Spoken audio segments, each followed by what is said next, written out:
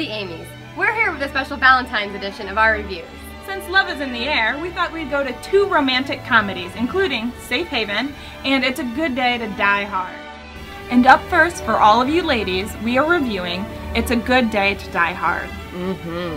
I mean, look at that man candy, huh? Nom, nom, nom, nom, nom. I'm not going to critique this movie too much, but if I have one thing to say, it's that it could have used more violence. Yes. We appreciate the subtlety of what they were doing, but I really feel like they maybe could have pushed it a little bit more. Just take it further. If there's a dead horse, just beat it a little longer. Beat it. Men of the world, why does it take a Russian terror plot to get you to talk to your kids? Just talk to your kids. Hang out. Play some ball in the backyard. Okay? Kids are really tough to raise because if you're not yelling at them to do their homework, then you're flying to Russia to help break them out of prison after they assassinated a high-ranking official. 007 of Plainfield, New Jersey. Relax, you're safe now. No, you're not. You're in Russia. There's nothing safe about Russia. It's like the worst place on earth. Except for the Bolshoi. Oh, God. Those dancers are transcendental. Stalin's still alive, right? Still ruling with that iron fist? Yep. Thank God that that woman was there to do whatever it was she did. I liked that monologue that she didn't have. Yes. It's called post-feminism. Bruce Willis actually refused to memorize any dialogue for this movie and just stuck strictly to catchphrases, which didn't really change the movie all that much. Dad, what did you come to Russia for? Yippee-ki-yay, motherfucker! Alright, Dad, we got terrorists over there, we got snipers up on the roof. What should we do? Yippee-ki-yay. Listen, Dad, I'm in the CIA now. I could have done this myself. Yippee-ki-yay, motherfucker! Yippee-ki-yay.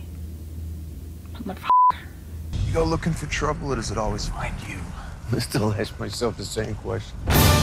And gentlemen, we're not leaving you out of the Valentine's Day festivities because we're here with our review of Safe Haven. I mean, say what you will about films that are adapted from Nicholas Sparks novels, but these characters had names. This had a location. It had a plot line. They changed scenes. It had it all. It had the components that make a film. The last time that I jumped on a random city bus, it did not drop me off in the middle of a sleepy coastal town. I got tattooed, lost my memory, lost my wallet. This movie makes no sense. She's running from an abusive ex. He's a widower with 2 kids.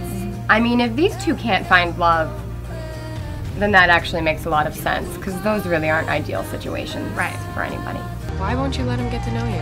I've had things happen to me in the past. Hey, way to be discreet about your checkered past. You don't want people to ask questions about where you came from. Maybe don't act all cryptic about where you came from. I was a little turned off by how turned on she was when she found out he was a widower.